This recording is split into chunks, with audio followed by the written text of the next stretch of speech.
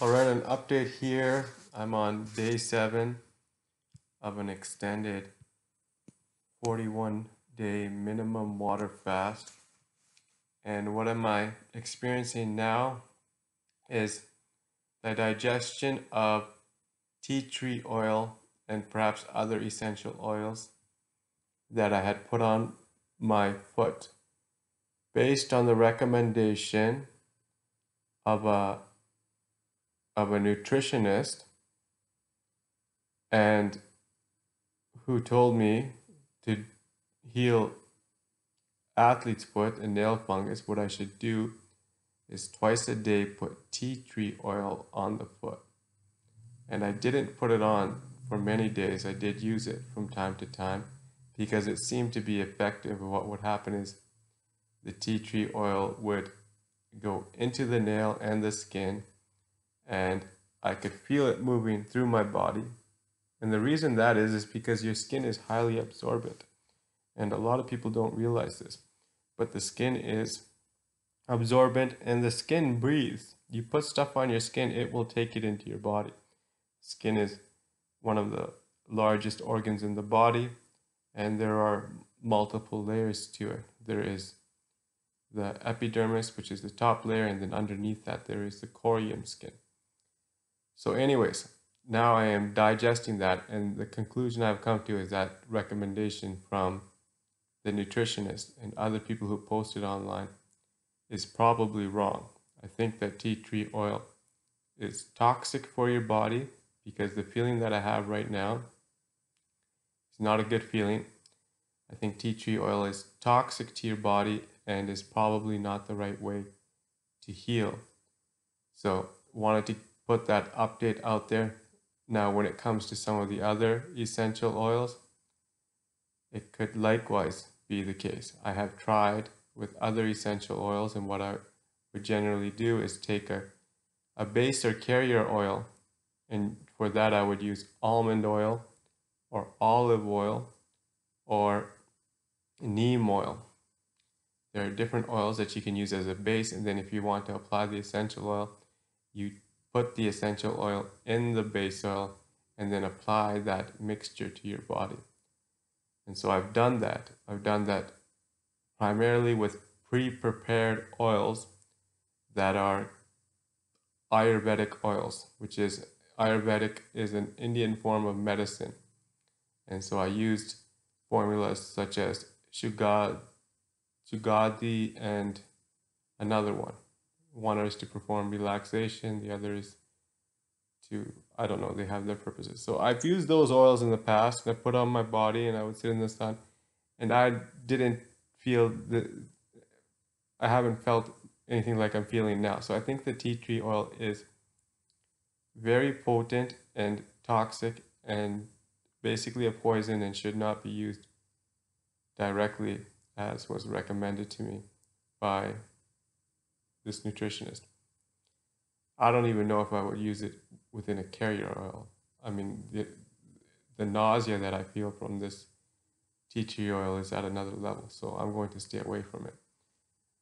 Now, I also use what are known as LD oil, and LD is it's something that was promoted by Dr. Budwig, who was healing cancer patients. How she would heal cancer patients is on a diet of oil and protein. She would use low-fat cottage cheese and then flaxseed oil and make a mixture called cork. And this was something that she had incredible success with healing patients at her health center. Yet she would use not only that diet of this quark mixture, yet also she would recommend relaxation and time in the sun to get vitamin D. And before you would go in the sun, she would recommend LD oils. And the LD, I have an LD oil, so I put that on my body. It's a decent oil. I don't think it's causing anything toxic. Yet I'm not using it right now because I think it's basically the way that the skin works is that's eating. You're taking it into your body and it's going in the same, like right now I'm fasting and I'm digesting the tea tree oil. So I'm not using the LD oil now. I'm just mentioning it in case you're interested in knowing about it. So I do have the LD oil and I have the Ayurvedic oils. I'm going to return the tea tree oil. That was too intense. And then some of the other essential oils I have, I might return them as well. Frankincense and spikenard and these types of oils. So that's the update. I mean, I have a nauseous feeling in my stomach. It's not an intense nauseous feeling, but it's a feeling that I would rather not have. And from what I understand in the guidance that I have, that this should go away in 10 days. In 10 days, I'll enter another phase where the body will rebuild itself. It could go away in 2 days. There's going to be a new phase in 2 days where I should have higher energy because the body has healed to a certain point. And then 10 days from now is when I go into the phase where the body rebuilds itself. And as I mentioned before, I've done this before. I did this year 14 days. And so where I am now is a little over, or it's basically half of what I did earlier this year. Earlier this year, I didn't have this nausea, so I think the reason that I have the nausea now is because I put the tea tree oil on my foot, and this is good. It's a good experience because now I know that the tea tree oil is not something that I should use. It's toxic, and it's making me nauseous. So I wanted to give that update. Other things that I expect my body to metabolize. I had vaccinations when I was younger, and I had contrast dye injected into me. I think that the contrast dye was metabolized yesterday, although there may be more. And vaccinations, the last vaccination I had was the flu shot, which I had in 2013. And after that, I realized this is not in my best interest. A lot of the symptoms that I have, I believe, are from vaccinations. I believe that I know pretty much that the contrast dye that I was given 5 times, that it did not leave my body. It's still in my body, and it might have left last night. And then I was sedated, and there were vaccinations that were given to me as I was growing up. Now, which of the vaccinations did I have? Well, I don't really know what I had as a young person. I do know that when I was in elementary school, we had a hepatitis vaccination, and I believe I took at least 1, perhaps 2 of those. I don't think I took all 3. And then I had a tetanus shot when I had stepped on a rusty nail. And I had other vaccinations because I was able to travel to India and they wanted a yellow fever vaccination, so I had that. So I had a lot of vaccination when I was younger.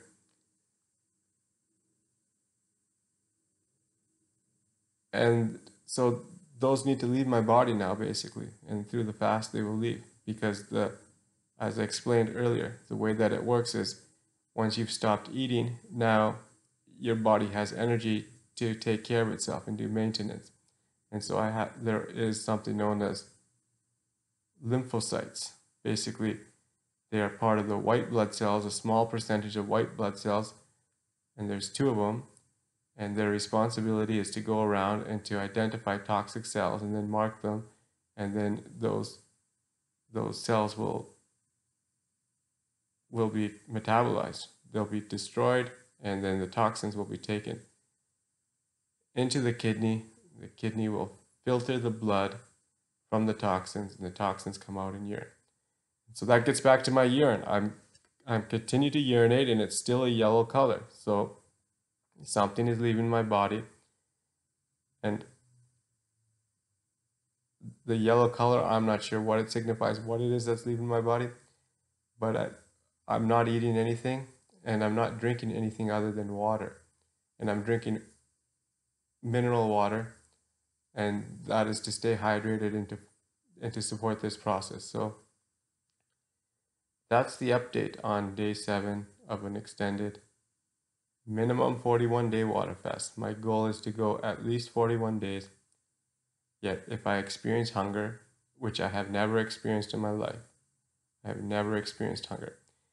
If I experience hunger, or if I believe that my body needs protein to heal and I will break the fast. And right now, based on what I can tell, my body is not using protein to heal. So that's it. I'm going to continue the fast today. It's a good experience. I enjoy it because, as I said, 3 forms of knowledge. There is theoretical knowledge. And when you're given theoretical knowledge, you need to think critically about it. Do you trust the person who's giving you the knowledge? Is that person qualified?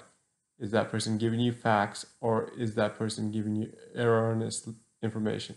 And a lot of people, they accept truth from other people without really critically thinking about it. Okay? So it's dangerous, very dangerous, theoretical knowledge. Second form of knowledge is experiential. So you know something because you experienced it. One thing to learn about building a house, right? You take a course on how to build a house and how to plan a budget and hire contractors, theoretical. Second thing is to actually build the house.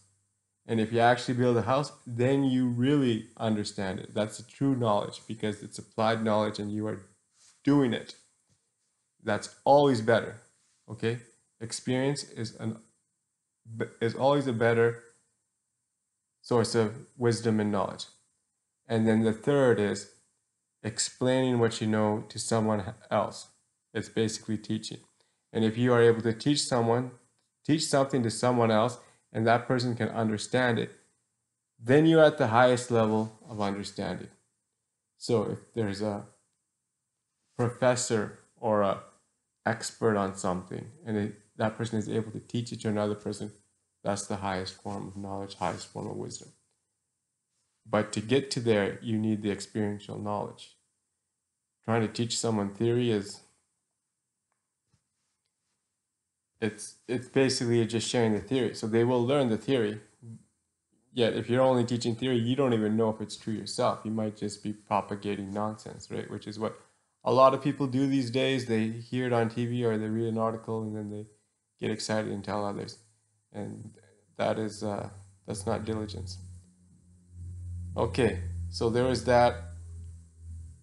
I will never use the tea tree oil again. I'm telling you right now, that's all going back. I'm not touching it because I feel nauseous and I know it's toxic. This is not a good feeling. Yet I know that my body is strong and it will get through this. It will find those cells that don't need to be in the body and tag them for elimination, and I will urinate them out. And I really, really look forward to getting into the next phase and the later phases, which I have experienced before, high energy. Other thing is today I had high energy and I ordered a barbell, a heavy barbell. I also ordered the weights for the barbell. Now the barbell arrived, it's a curl bar, so I used that to just practice I don't know how much that barbell weighs, but it's not a light one, so I don't know, maybe 10 pounds or 12 pounds. And so I did that curls and did it with my daughter and son watching, and they gave me some goal, which I think I met. And it's good because when you exercise your body, you support the healing process. Okay, so it's a toxic feeling from tea tree oil, yet I know it's going to pass, and I look forward to getting into the next phase. The next phase will start tomorrow or 2 days from now. Tomorrow's day 8 and then day 9. The next phase is good. Other point I just wanted to make, my mother saw one of my videos where I talked about diet, and in terms of my diet when growing up, how it was deficient and it wasn't nutritious and there was a lot of junk food in the diet. And then she took that as an insult. And I just want to clarify, I didn't mean that in any way, shape, or form as an insult to my mother. My mother was doing the best that she could do given the situation she was in, where she was overwhelmed for a variety of reasons. One, my father was an alcoholic, he was a womanizer, and he had a psychiatrist friend who was a psychopath. And the psychiatrist friend tried to have her abort her daughter, and that caused a postpartum depression. And then once she was in the postpartum depression, the psychiatrist got a hold of her and got her addicted to all sorts of medication. So she was being attacked And I did not mean any disrespect when I talked about my diet. When I talked about my diet, I said that it was nutritionally deficient. And it was. It was nutritionally deficient because of Wonder Bread and because of margarine instead of butter. But the reason my mother would buy margarine instead of butter is because it was less expensive and she was trying to make the budget go further. So, and I talked about the negative aspects because in that video, I was recalling what is all of the toxins and junk that's in my system that needs to detox. But she also cooked very well. She cooked really good food. So when I got older and I left home, I was living in Boston area, and I came back and I asked her how to cook certain food so I could cook it for myself. She taught me how to cook roti, which is an unleavened flatbread. She taught me how to cook chana, which is a chickpeas, and she taught me how to cook dal, which is lentils, and those foods are delicious. I loved them. I enjoyed them. They were good when she cooked them for me, and I enjoyed being able to cook them for myself. And then she had other very delicious foods.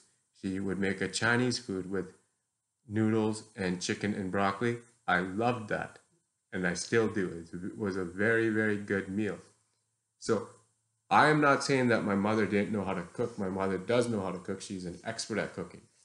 Other things that she would make that were good, she did a chicken curry, delicious chicken curry. I would love that when she made it. And then she did another curry, which was eggs and potatoes and peas. Again, I loved it. Okay. So my mother did a great job and she cooked some very good food. Yet there were aspects of the diet which were not good, like the Wonder Bread and some of these other, I talked about the soda pop, an aluminum can, and potato chips. Now, I wanted that. I asked for that because that's what I wanted to eat. So it's not like she was putting it in my lunch. It's something that I asked for, and it was on sale, and so I got it. And then I had it, and I was happy because I was hungry, and I would eat my potato chips and drink my soda pop, and I was good to go. And then going to places like McDonald's and Wendy's, I don't consider that junk food. I think McDonald's, Wendy's, Burger King, all these places have a good menu, good food, and if you enjoy it, that's adequate nutrition. And so I did not mean to insult my mother in any way. Yet she did the best that she could given the circumstances that she was in. And now I'm learning that the white bread is garbage. And it happened. It was across the board. People used to like to eat multigrain bread, and then they started eating white bread, and now they're going back to multigrain bread, right? And there is a bread called Essene bread or manna bread they talk about in the Bible. That's a good bread. I enjoy that bread. And I love raisin bread. I haven't had it in a long time, but I used to eat the raisin bread and put a lot of butter on it. I think that's the secret to eating bread. If you do enjoy bread, is to put a lot of butter on it. If you're basically, it should be like you're eating butter, but the bread just helps you hold the butter, and don't take the Wonder Bread. That's it, right? I didn't mean to insult her in any way, shape, or form. That Wonder Bread was garbage. It was disgusting. I didn't want to eat it. It does not have any bearing on my mother's ability to feed us, and she did a great job of feeding us. I'm alive, doing well, and so are my brothers and sisters. And the margarine was disgusting, and I told her because I couldn't stand the taste of it, and she stopped using it. So she did a great job. Didn't mean any to insult her, and I'm sorry if it came across that way. So that's it. Wanted to wrap. I just wanted to mention that tea tree oil. It's disgusting and it's harmful and toxic, and I'm never going to use it again. And I can feel it being detoxed right now. And I look forward to getting into the next phase. It's going to be tomorrow or the next day. My energy is still high. It's just there's this, it's like a nauseous feeling in my stomach, and I can taste the tea tree oil. So that's my fault, right? It was recommended to me, and I put it on my feet, and I won't do it again. So you live and you learn, and that's the best that you can do. Is that in every scenario, every situation, learn from it. You can learn from anything, within Each failure is a seed of success. So the tea tree oil didn't work. Fine, I move on. I'm not going to use the tea tree oil. I'm going to find what works. Thomas Edison invented the light bulb after inventing 10,000 failures. He wanted to invent the light bulb. He had an idea. 10,000 times he tried, and then he got the light bulb and he patented it, and now we have light bulbs everywhere. So keep that in mind. If you are an innovator and you're driving towards a goal, you may fail. And that doesn't mean you stop and quit. All that means is you reflect on why you failed and then try again. You pick yourself up and try again. This applies to every aspect of life. If you are persistent and you have a vision and you want to get to that vision, you will get there. You have everything you need to get there. You're going to need to be aware and learn from your successes and your failures and continuously adapt, have follow-ups, and move forward. I have a startup right now, okay? And I have filed a patent, and I have a bunch of other patents that I want to file, yet I want to focus on one at first. And I need a developer. Well, and I know this because it's happened in the past. Trying to hire a developer, you know what type of person you need. You put the job posting out there, you get hundreds of submissions, and then of those hundreds of submissions, there may be 15. I think I got 100 submissions the last time I did this. I got 100 submissions, 15 of them seemed like they were worth interviewing. Had the interview with them, had 3 questions, I asked all of them. Some of them were dumbfounded, they could not answer the question. One of them answered the questions, and I hired that person, and he did a great job. And that's the same with what I'm dealing with right now, except for, and you can tell the way they communicate too, whether they're going to do a good job or not. And so I had to fire a bunch of people. You hire them, they cannot perform, you fire them. Then you hire another one, cannot perform, you fire him. You eventually find someone that can perform, and that's the type of person you want a relationship with, and you want to reward that person and continue to keep that person happy. But again, you learn from each failure, right? So when I hire someone and I learn from that experience, then I know, okay, the next time around, I need to make sure that I clearly communicate the requirements and set up milestones and have better communication. And then once you have done it for long enough, it becomes second nature, and then you can scale further. So the commentary around my mother was not meant as an insult. It was a learning experience. I appreciate growing up. I have a great life. As I said, I was never hungry in my entire life. I had a great life, great upbringing. I have a great mother. She's a beautiful woman. And I thank her for her sacrifice and what she did to raise not only me, yet 3 other brothers and sisters, and to do so while married to an alcoholic and a womanizer and being attacked by his psychiatrist friend. So she's a very strong woman, and I pray that she'll be blessed and that she'll flourish. There's a scripture that she likes that talks about God will bring back all of the lost years, and I believe that's going to happen for her. And I'm going to pray for her, okay? I'm going to pray for her right now, and if you enjoy prayer, please pray for her as well. Lord Jesus, thank you for my mother, Janice Saran. She was a great mother, and she sacrificed a lot to raise me. She took me to church, and because of her, I learned about you and have a great relationship with you now.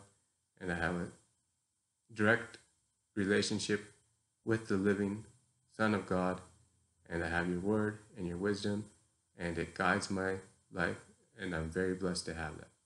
I pray that you will bless her abundantly and that you will lead her on a path to health. I know you can heal her fully. I know that she does not need psychiatry and all of these idiot doctors that are trying to keep her stuck, keeping her as a revenue stream. She doesn't need the psychotropic medication. And all she needs is everything she has. She needs some fresh air, some sunlight, and she needs hobbies and friends, Lord. So I pray that you'll bring all of that into her life. It's cold right now because where she's living, it's cold, yet spring is in the air. So I pray that you will restore the years that were lost, when she was married to an alcoholic and under a lot of stress.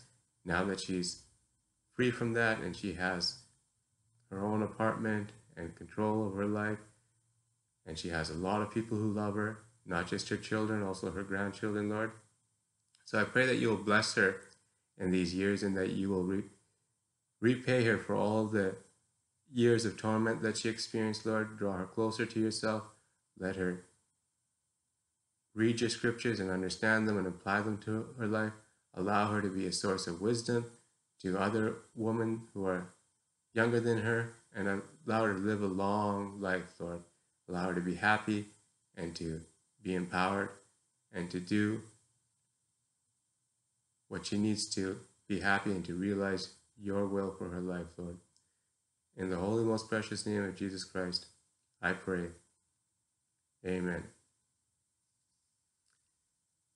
So I pray the same thing for your mother, okay, if you're watching this. I pray that she's blessed abundantly and that she lives a long life. Mothers are very important. It's the most important responsibility in our society.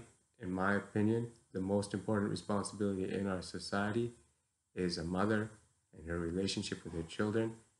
These days, there's a lot of conditioning and brainwashing and new age nonsense around being an independent woman and putting on your pants and going to the office and bossing people around. It's complete nonsense. It's demonic. That is far, far secondary. The responsibility of a mother and her relationship with her children is the most important relationship in the world, and it trumps any type of boss, executive, career-oriented position that a woman can have.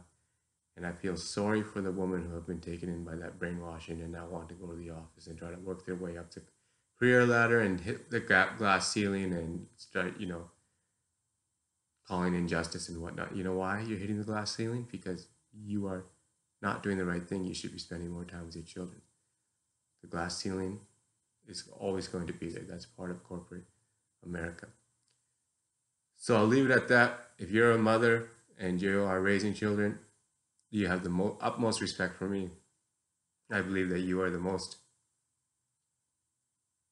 cherished resource in the world, and that the future of humanity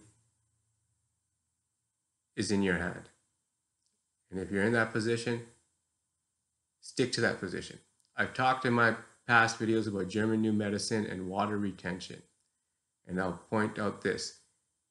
The water retention happens when there's a conflict in the kidney collecting tubules, and it can be caused by abandonment, isolation, refugee, or an existence conflict. Existence conflict is basically you have no purpose in your life.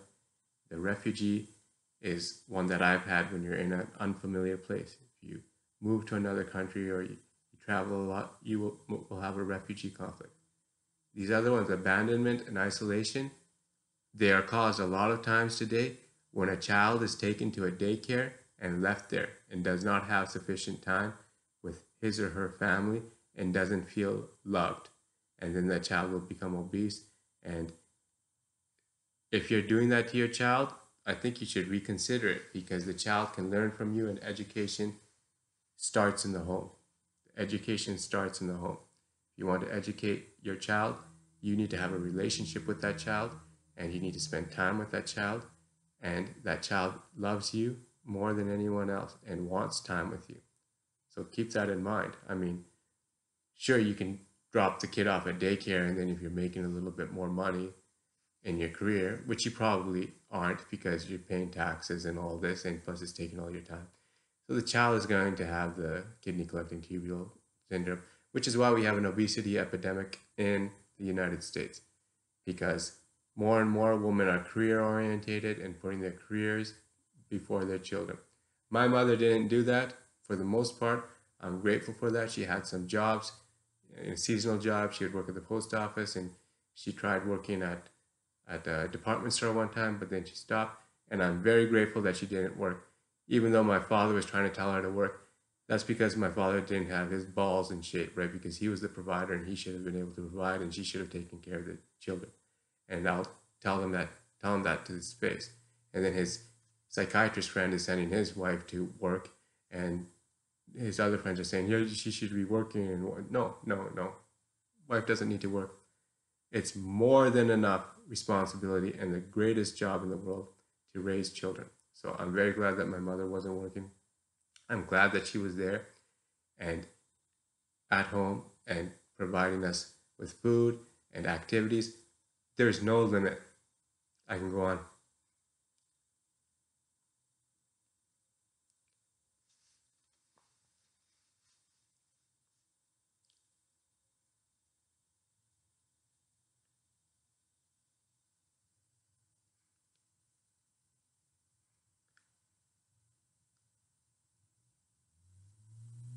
I can.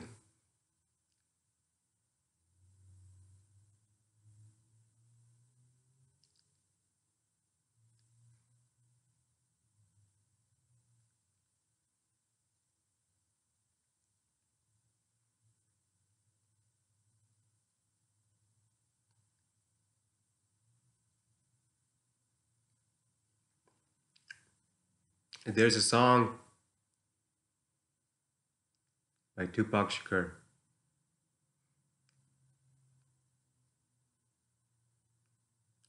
called Dear Mama.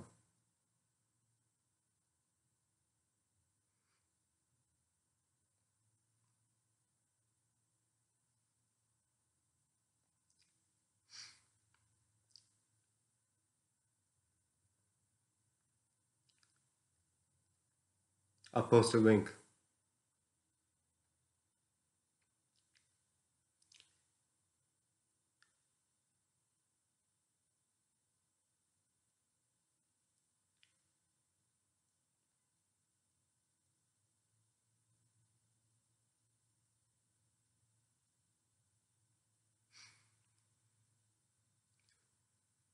I'll post a link below.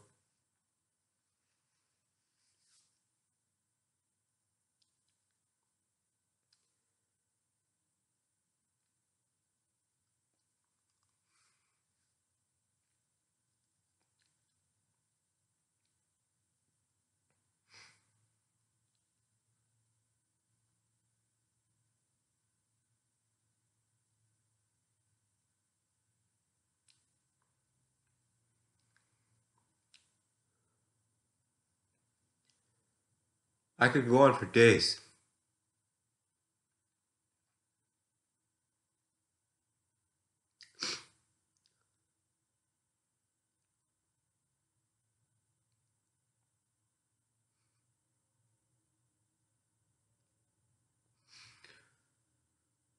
I could go on for days about the positive things about my mother and what she did.